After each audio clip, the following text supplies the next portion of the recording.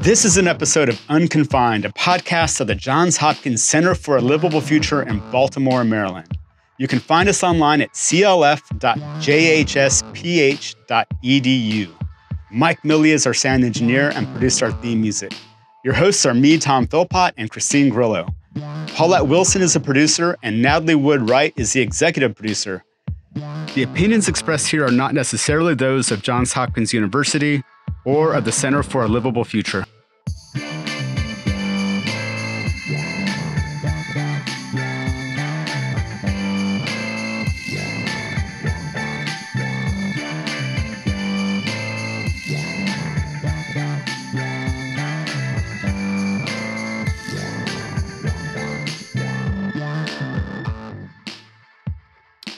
Okay, welcome everyone to Unconfined Podcast. We're very excited for this week's guest. Her name is Magaly Licolli. She is the executive director of Venceremos, which is a workers group in Springdale, Arkansas. Not coincidentally, also that town of Springdale is the global headquarters of Tyson Food, which is one of the world's biggest meat companies and a dominant producer of poultry here in the United States. We're very excited to have you on, Magaly. Welcome to the show. Thank you so much, Tom, for inviting me. Of course. Now, I wonder if you would talk a little bit about the situation just generally with poultry workers in your area. Now, I noticed that most poultry workers who are able to organize are involved with a workers' center and not a union. Can you first talk a little bit about the challenges of forming unions in a right-to-work state like Arkansas? Yes, well, I've been I've been organizing, or I got into the labor movement since 2014. And through those years of advocating for poultry workers and learning about the dynamics between the corporations and the government of the state of Arkansas, learning that cozy relationship they have and why the unions are not as strong, I've been learning that obviously Arkansas is not only a right-to-work state, but it's a corporate state where it's primarily dominant by Walmart, Tyson Foods, and J.B. Hunt. In the years connecting with workers, learning about what the unions are doing, I became aware of the distrust that workers have over the unions, because in the South, the unions are weak. They don't have strong contracts. And really, since 2016, when I was mobilizing the community and poultry workers, we saw that the workers didn't trust the union. They didn't trust the union because in Arkansas, first of all, there is just only one unionized plant, which is in Dardanelle, Arkansas, which is 2 hours south from where we are. And connecting through those workers and just learning the lack of support they receive through the union. Many of them are unaware of why they became union members. Many of them were unaware of where the union was or where it stands. And so to me, obviously, organizing poultry workers, it's also about building trust and connecting to really what they don't trust and why, learning why they distrust OSHA, they distrust the union. And it's really because it hasn't, for the poultry workers, is not sufficient, is not enough what they do for workers. And we know that the union it's not interested in really expanding the union plans in Arkansas, for instance, Tyson's plans, And for me, since the beginning of advocating for poultry workers, I've been more connected to workers from Tyson's plants. And so the union didn't want to expand the union into other Tyson plants. And so for us, it's been like what is outside, organizing outside the union or outside the worker centers.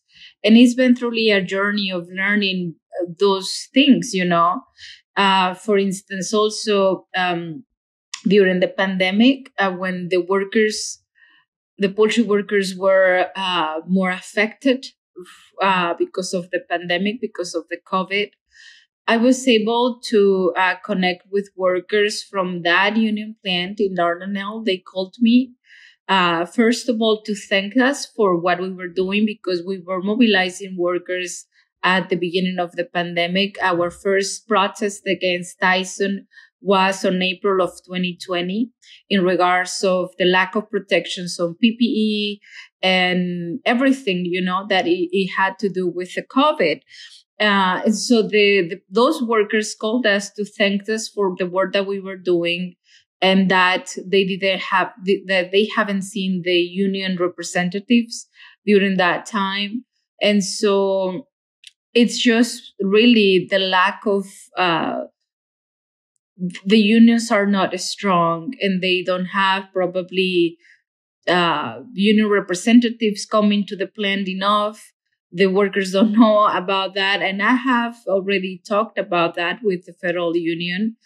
And it's just, that the situation that it is right now. I also connected through the years of doing this work with workers from Texas that were also unionized, and they were sharing about why the union was not strong, was not there.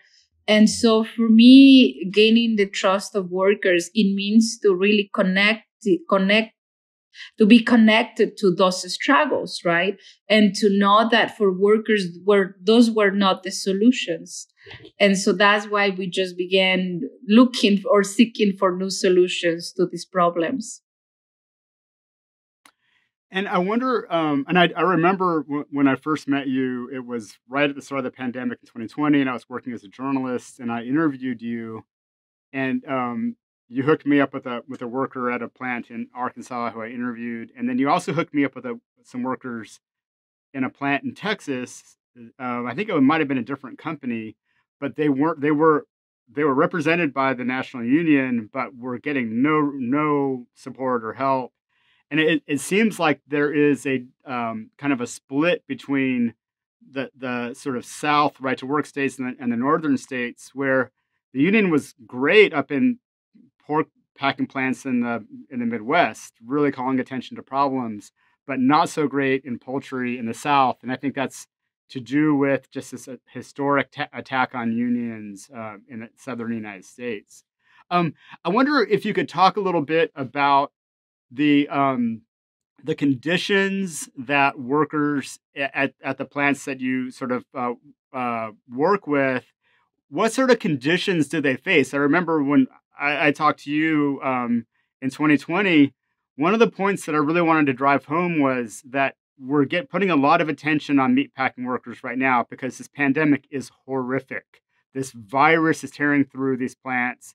Workers are standing shoulder to shoulder. They're getting infected. They're bringing it home. There's no shortage of horror stories.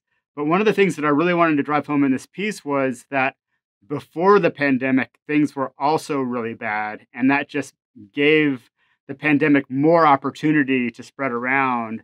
But I wonder if you could talk about things like repetitive stress injuries, about the really strong smells that come out of the chemicals, and that whole issue, which obviously predates the pandemic.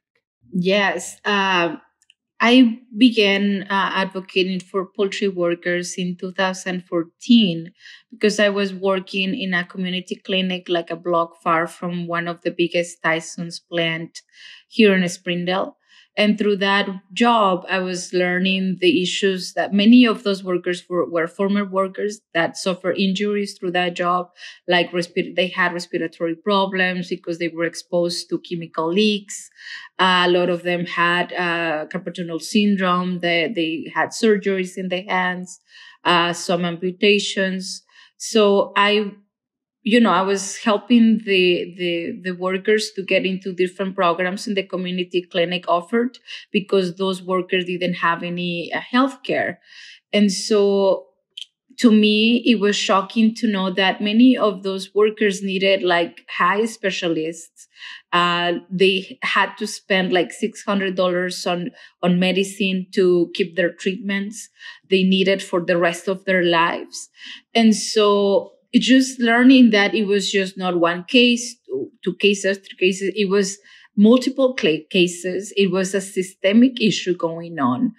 And so, and then I began learning more about the issues that they were facing. It was about the line speed, since those years, the workers were struggling with the line speed that kept increasing over and over through the years, that the USDA was allowing these plants to keep increasing the line speed, that the Chicken Council was there to influence the federal government to pass these regulations on increasing the line speed, that OSHA didn't have any set standards to prevent the plants to use high amounts of chemicals, that the only standard they have so far is that they need to train the workers on what chemicals they use. Obviously, the plant don't even does that, but it was the problem about the high amounts of chemicals they have to work with through the day, like the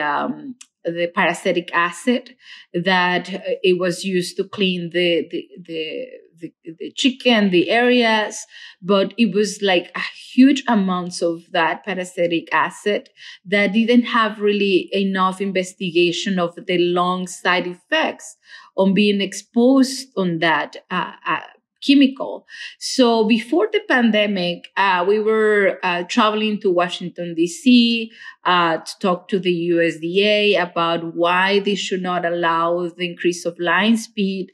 We were talking to OSHA about the chemicals and also about the line speed, because between OSHA and the USDA, they keep blaming each other about this issue, but no one is really becomes responsible about setting really safe standards on the line speed. So before the pandemic, when we built Venceremos in 2019, we were building a campaign about the chemicals, because that was one of the huge issues that workers were struggling with. A lot of respiratory problems, a lot of people with asthma, and really because it was really hard to even file the workers' comp cases, because it was hard to prove that they developed asthma because they were exposed to high amounts of chemicals through the years.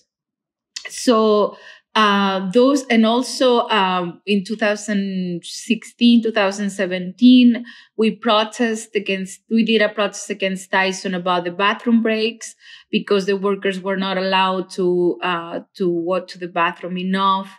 That workers were forced to wear diapers because they were not granted enough bathroom breaks. A lot of workers have diabetes. Women were pregnant, and they have more biological needs than other workers. And they were just really forced to wear diapers to go through the day.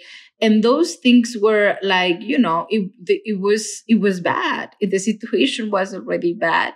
But obviously, as you mentioned, with the pandemic, the workers were already facing horrible working conditions, having to work shoulder to shoulder, pretty much acting like machines, where they have to be cutting the chicken certain time per minute, the repetitive injuries, And so that obviously allowed that situation, what we saw, that many workers were dying, many workers were getting sick, and how the industry really used the pandemic to take advantage to make more profits. That they use this idea or this concept of telling the workers they were essential. Of course, they always been essential, but they use that politically to force the workers to remain working, to save the countries from going on crisis on food. So actually, Tyson was telling the workers every day, "You're a hero. You're essential. Without your work, people wouldn't be able to eat."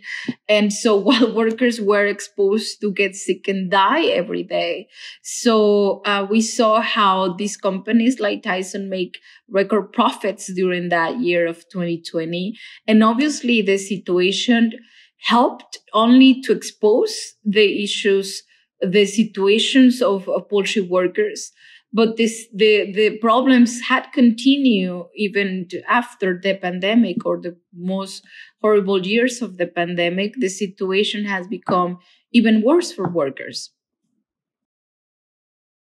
Yeah, you've told me before about one of the things that happened with the pandemic was that, obviously, a substantial number of workers died. So literally, staffing goes down that way. And the job was just so unpleasant and scary that there were staffing challenges in these plants.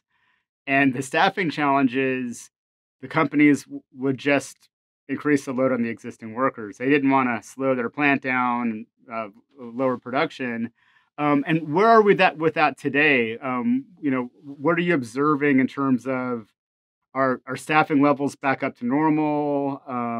And as a second part of the question, I want to ask: has there been any progress on the repetitive motion industry injuries, the just the really exposure to really strong smelling chemicals all the time? Has there been any progress on those issues? Well, not really. The situation has become worse because obviously during the pandemic we saw that the crisis of workers getting sick and died. A lot of workers were not able to return to work because they got the long COVID. They were now on getting on disabilities.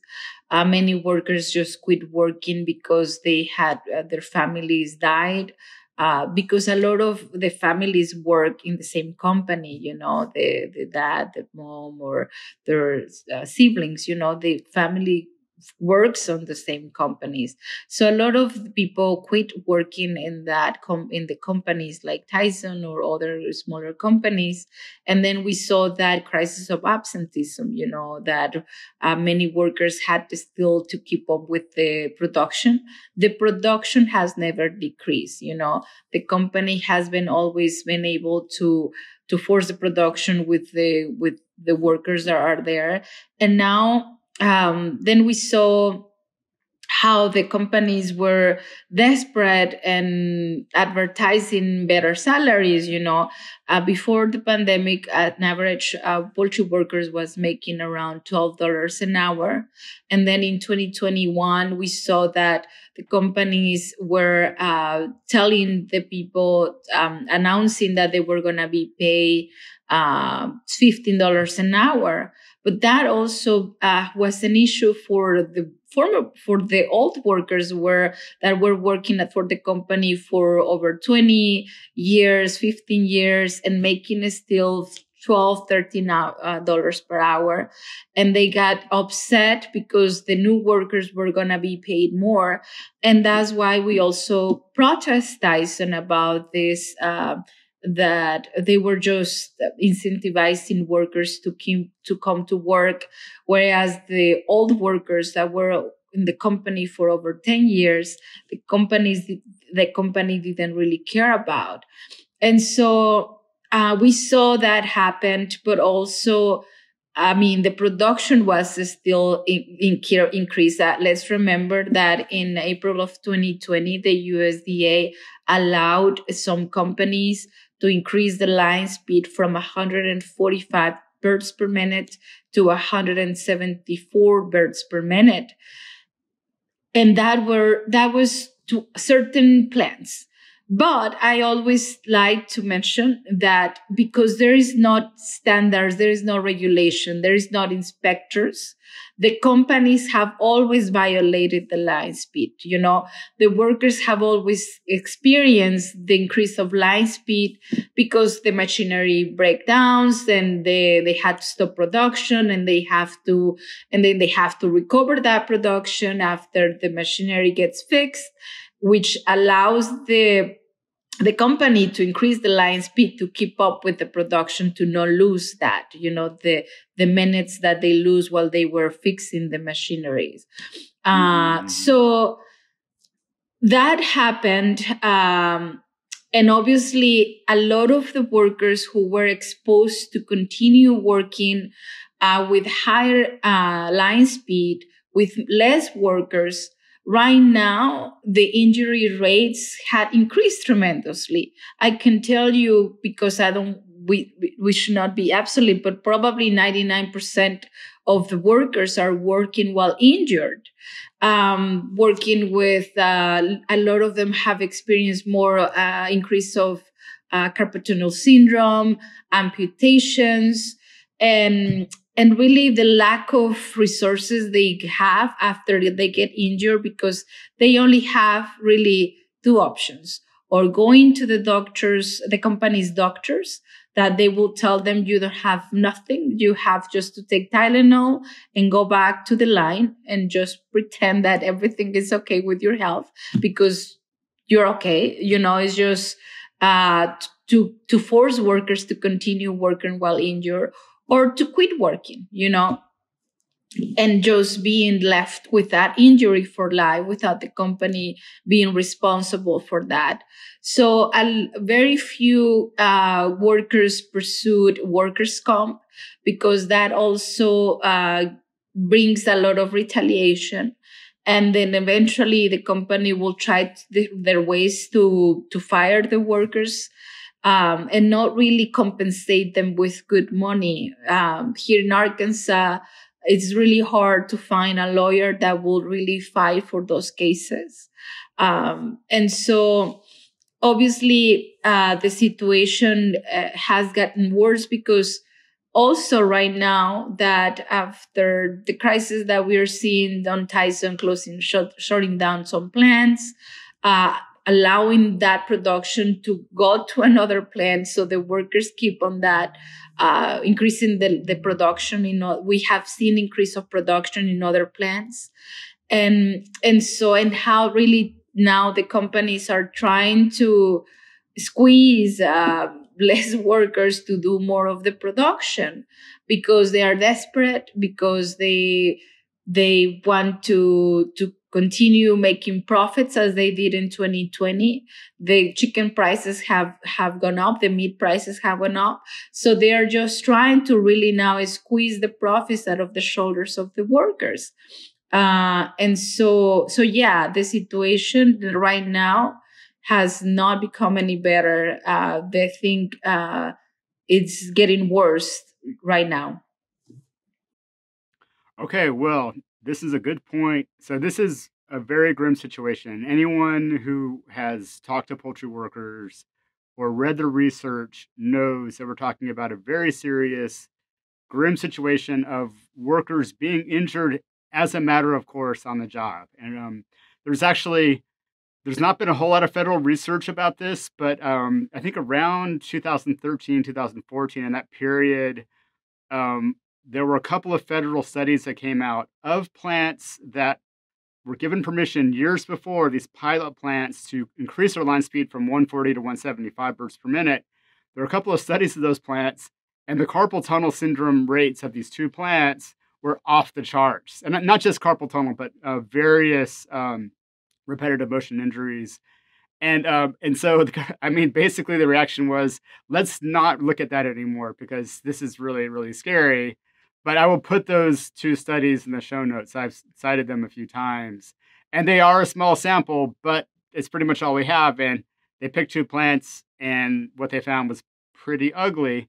Okay, so this is a grim situation. However, Venceremos is taking a novel approach, at least within the poultry space, to organizing workers and gaining attention.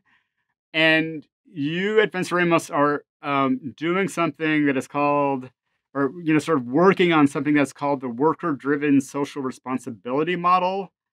And I wonder if you could talk a little bit about that and sort of how you're different from other worker centers. Yes, whenever we were part of a worker justice center before, the approach of the worker centers has always been more of case management, helping workers to go through those cases of wage theft or discrimination or sexual harassment cases or workers' comp, and, helping them to get resources. But when I began learning on how to organize workers and how to, just more of learning about what was going on with the poultry industry and the poultry workers, to me, I mean, just taking cases is an easy thing to do, probably, because you just help them. But those things don't get, I mean, the situation doesn't get resolved. The systemic problems don't get resolved through fixing one case. So because of the high need, the horrible working conditions that these workers are exposed every day, to me and to the workers who were just seeing that OSHA was not a solution to the workers, that the USDA was pretty much acting against the workers, that we have seen the decrease of USDA inspectors since the Trump administration, that we have seen the decrease of funding to OSHA since the last years.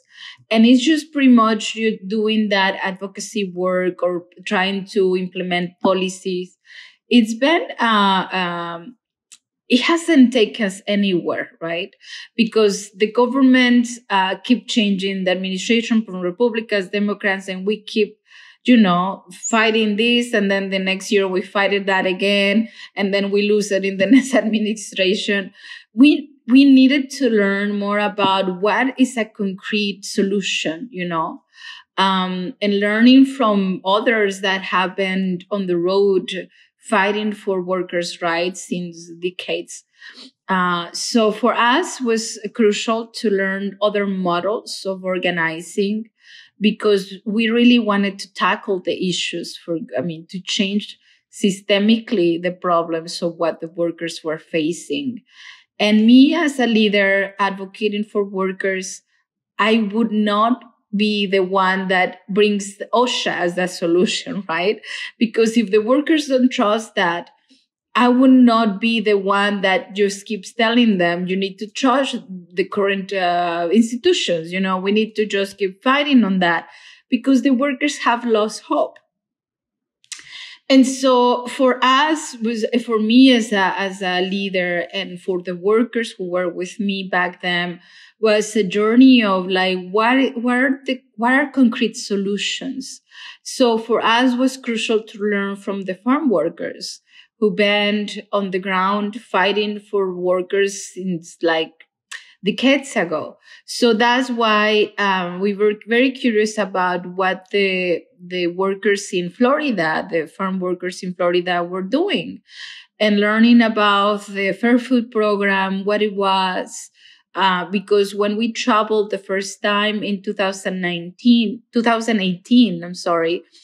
we didn't really know much about what was the Fair Food Program, how it worked, the components of the program. We didn't really know that. But when we traveled and we learned from them directly, we went to the fields and saw how they were enforcing the Fair Food Program and the rights of workers under this program, and seeing how the workers were speaking up against the employer if they didn't follow through their rights under the Fair Food Program.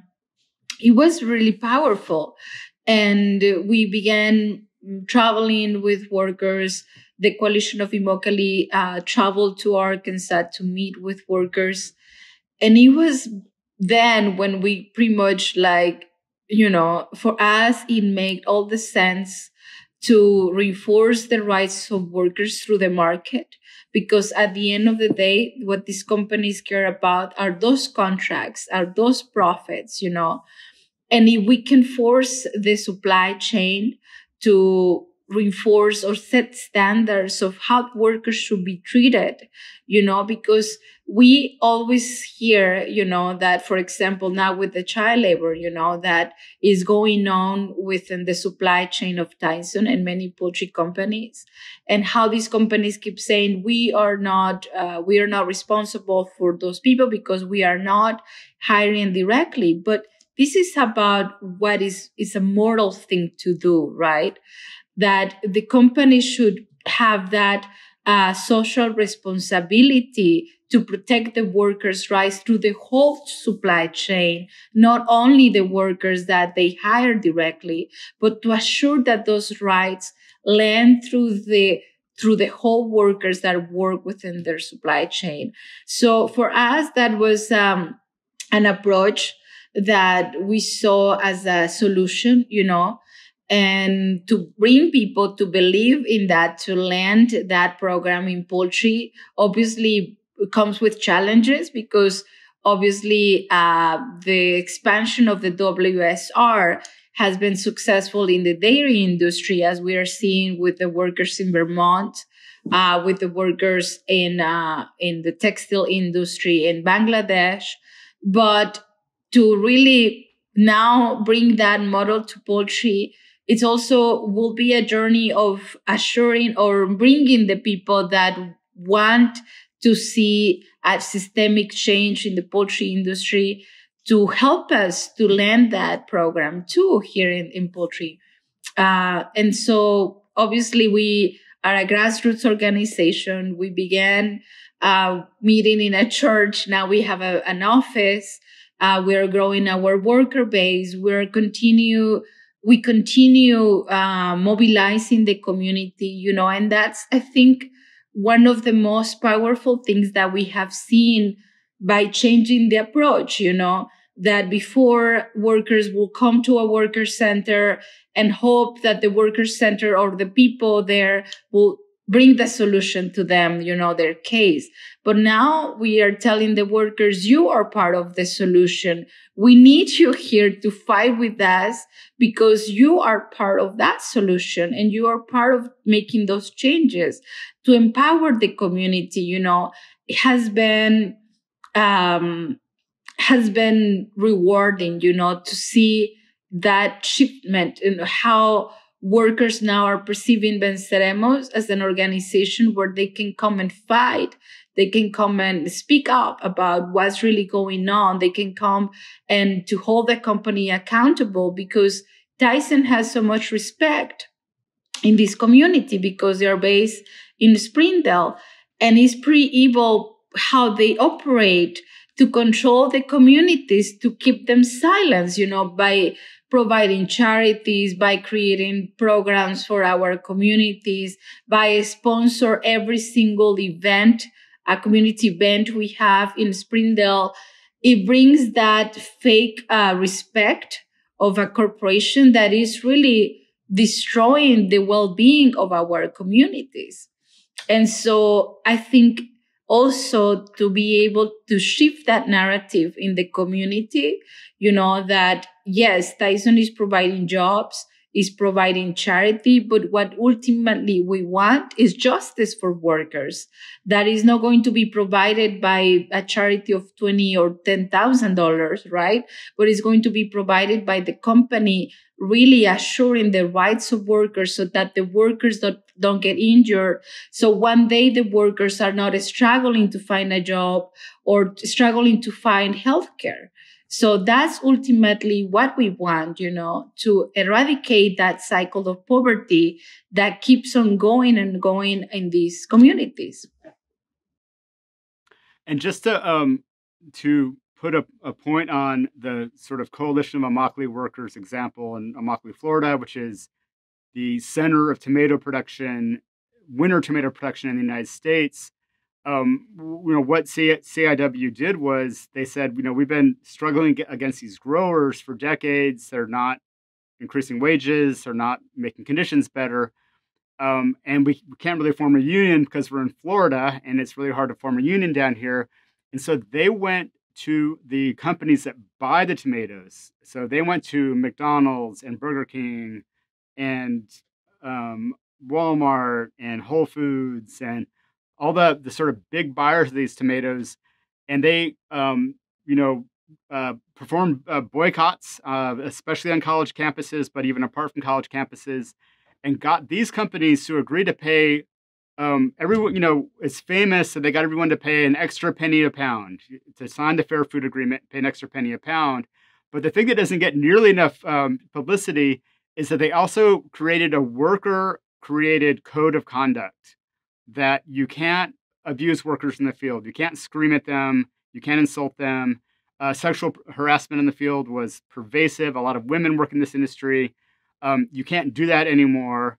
And like you were saying, they have come up with their own enforcement mechanisms that hold the growers accountable and really change things in Immokalee. And now other workers in other areas that are also mistreated, as a matter of course, are now taking note. And Venceremos is one of them. And Magaly, we got to hang out in Immokalee 2 years ago or so for a story I did.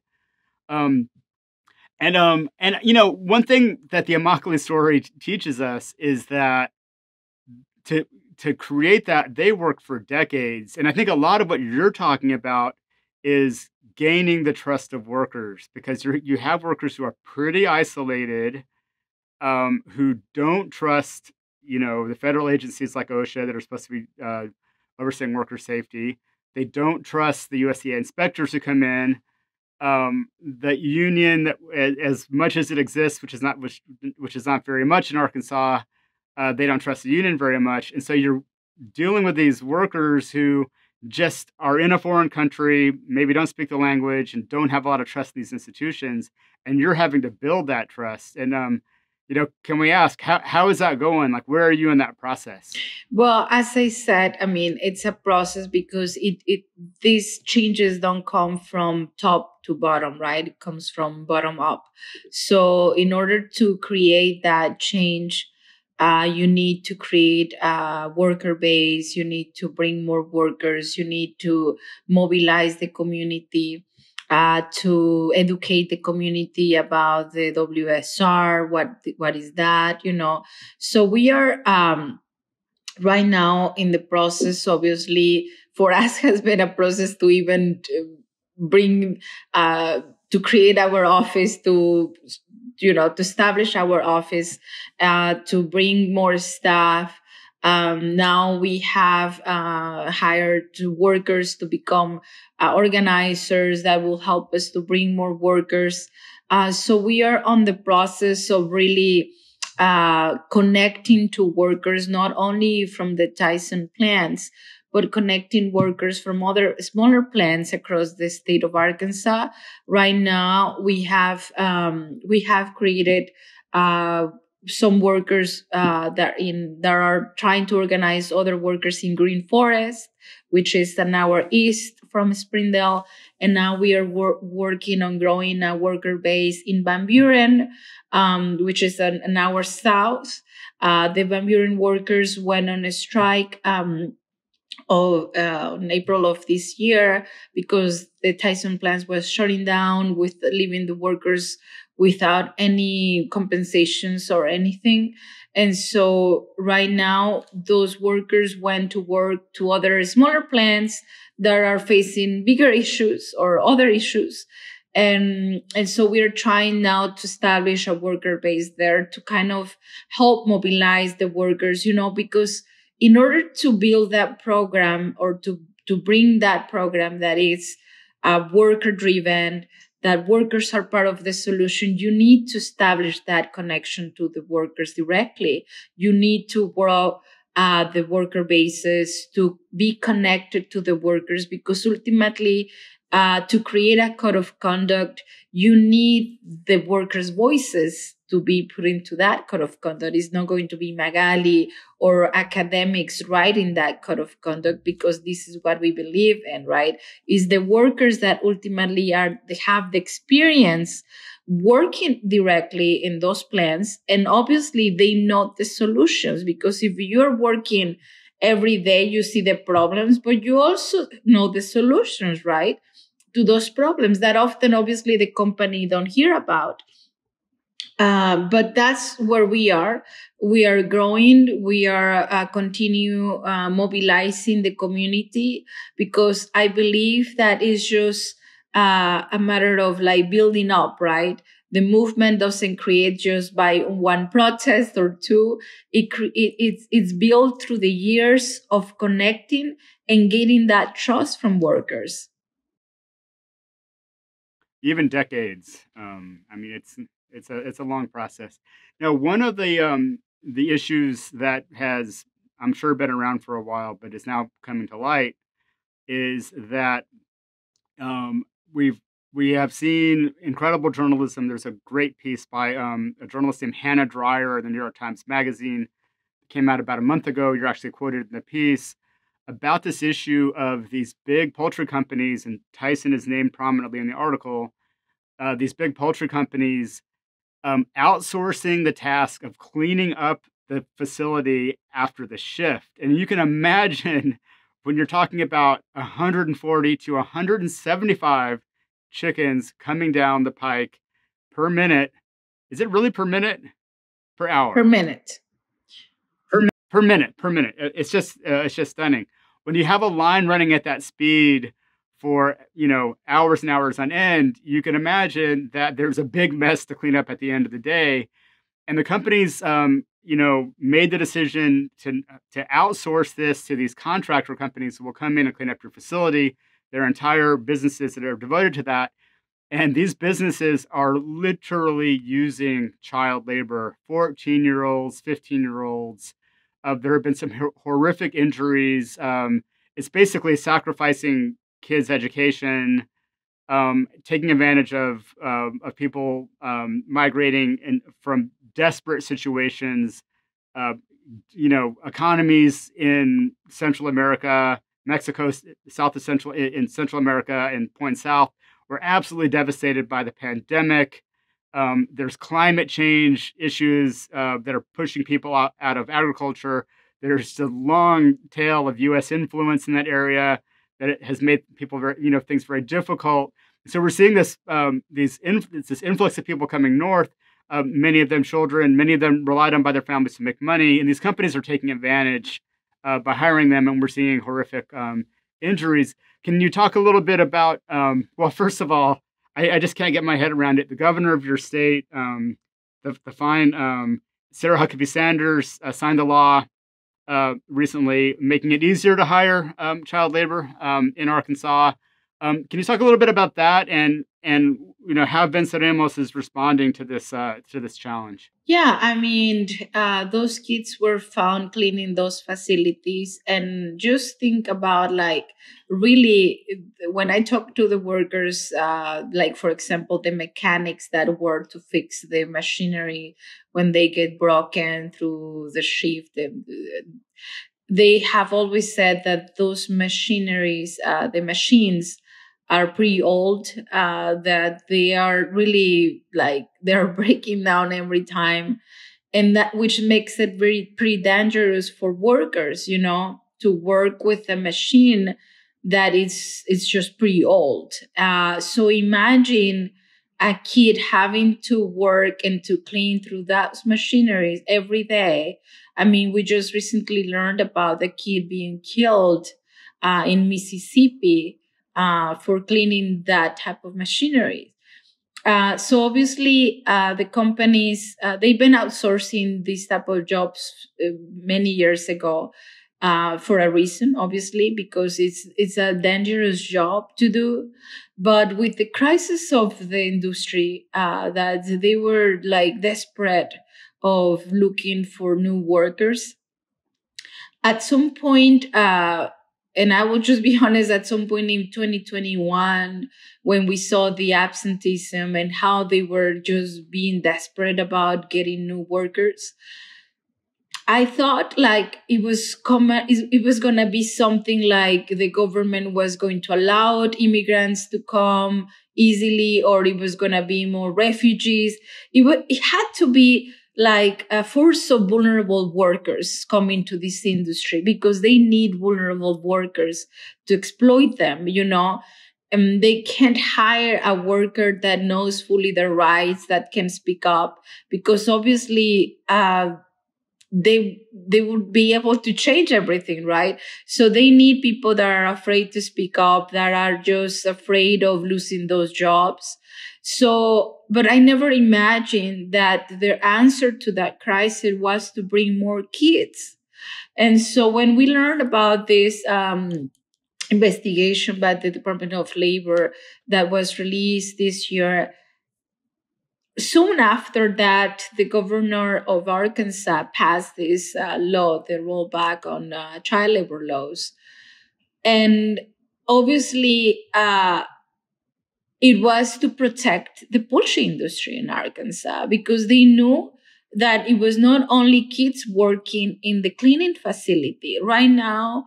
And what I hear through the workers, because I also helped a group of catchers. Catchers are the workers that work in the chicken farms, that are their job is to catch the bird alive, put it into cages, and so that it can be transported to processing plants. So that job, it's even worse. You know, the majority of those workers are immigrant, undocumented. They are afraid to speak up about the conditions of the employer, because those jobs are also through contractors. You know, the companies pay the contractor so that the contractor creates this group of catchers, of people that will be able to do that job. Last year, I helped a group of catchers that came to Venceremos, because the contractor didn't want to pay them, because they were forced to work 16 hours straight. In that group of catchers, there were 2 minors. I saw them they looked like 14 years old, like pretty young. And actually, when they came to Venceremos, they were sleeping while the others were talking about what was happening and what was the problem. And I just asked them, like, how old are these kids? And they didn't want to tell me until they told me that they were like 14 years old. They are indigenous from Guatemala that came to work to Arkansas, or they were brought to work to Arkansas to catch the birds. So it was this moment of like learning that there were more kids coming to work in the chicken farms, and then kids were found in the cleaning facilities. And then eventually the governor passed this law. It was to protect the poultry industry in Arkansas, because they were bringing more kids to work in this industry. So what I've heard through the workers, it was that more kids are coming with an asylum status. The majority of those kids are indigenous from Central America. They are being brought from Mississippi, from Alabama to do these jobs. So we have seen an increase of those kids working in the chicken farms. And obviously there is not investigation yet of what's going on, but that's what we have heard, that most kids are coming to, more than to work in the chicken plant. So that's why I'm trying to connect more to those workers so that they can speak up about that, about what they see. But it's been like really months of building that relationship, that trust, because they are truly terrified. Even if we tell them we are going to protect your identity, they are still afraid, because they are hired directly by the contractor that sometimes abuse them verbally, physically. So many of them have even told me that they're afraid of being killed if they speak up, because that's how they are being treated, with verbal abuse, with physical abuse. And so imagine kids being treated that way is obviously more terrifying for those kids to speak up. A lot of them come without their parents. So that's why it makes sense for the state of Arkansas to get rid of that permission, so that these kids are being hired without any problems. And I guess you know, the official response from the big companies like Tyson is, oh, well, that's terrible. We're sorry to hear about that, but that's not a responsibility because they don't work for us. Right. But that's when you start talking about their supply chain and the responsibility they Yes. have to assure dignity throughout the whole their supply chain. Because Tyson is a huge company in Arkansas, obviously in the US, but they always say that they are a family business. They have strong family values. So they need to protect the values of the families of the workers that they work, not only in their plants, but also within their supply chain. So, Magaly, as we wrap, I wonder if we could talk a little bit about how consumers can ultimately, I know maybe we're not at that point yet, play a role, but, starting about 15 years ago, the CIW, the Coalition of Immokalee Workers, made an ask. They said, we're targeting Burger King. Don't go to Burger King until they sign this. And that was having an impact on college campuses where these fast food restaurants were really, prevalent. And there were these really strong boycotts in college campuses. There were loads of articles that made the companies look bad. And one after the other, almost all the companies, I think Wendy's is still holding out, but most of the companies signed these pacts. And we've seen actual change on the ground in tomato country. What is there something that consumers can do now, and what do you perceive as the future role of consumers in this movement? Well, obviously, consumers have a huge power, to change companies' practices because at the end of the day, they are the big buyers of the products. Without the consumers, there is no profits. And so I think ultimately the work is to continue talking about the struggles of poultry workers so that people are aware of what's happening, because a lot of people don't even know the problems of what these workers face every day. A lot of people don't even know that they have a power to change that.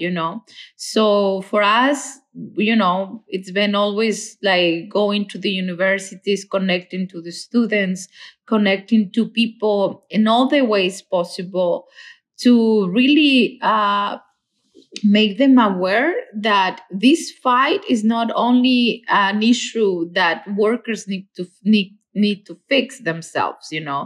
I always say you should not think this is just only the problem of workers.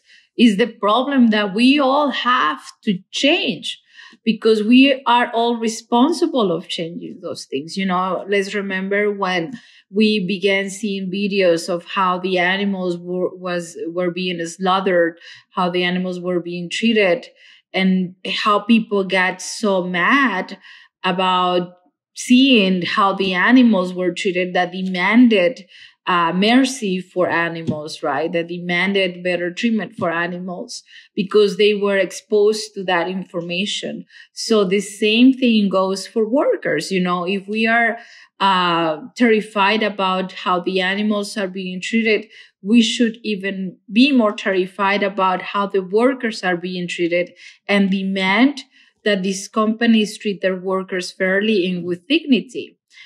Because beyond that, these workers are people of color, beyond that, these workers are immigrant, they are ultimately the workers that work to bring us food to our table.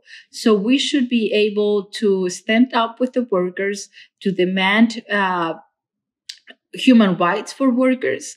And so, yes, the consumers have a lot of power and responsibility to change those conditions for workers as well. Well, Magaly, is there anything else you want to add? No. Well, listen, thank you so much for taking the time. If speaking to the listeners now, if you Google Magaly Licolli's name, you will see her. She is she's in lots and lots of great articles because journalists know and trust her. to give us the straight dope on what's happening on the ground in poultry country. And we really appreciate your work. And thank you so much for being our guest today on Unconfined Podcast. Thank you so much for the opportunity. This is an episode of Unconfined, a podcast of the Johns Hopkins Center for a Livable Future in Baltimore, Maryland. You can find us online at clf.jhsph.edu.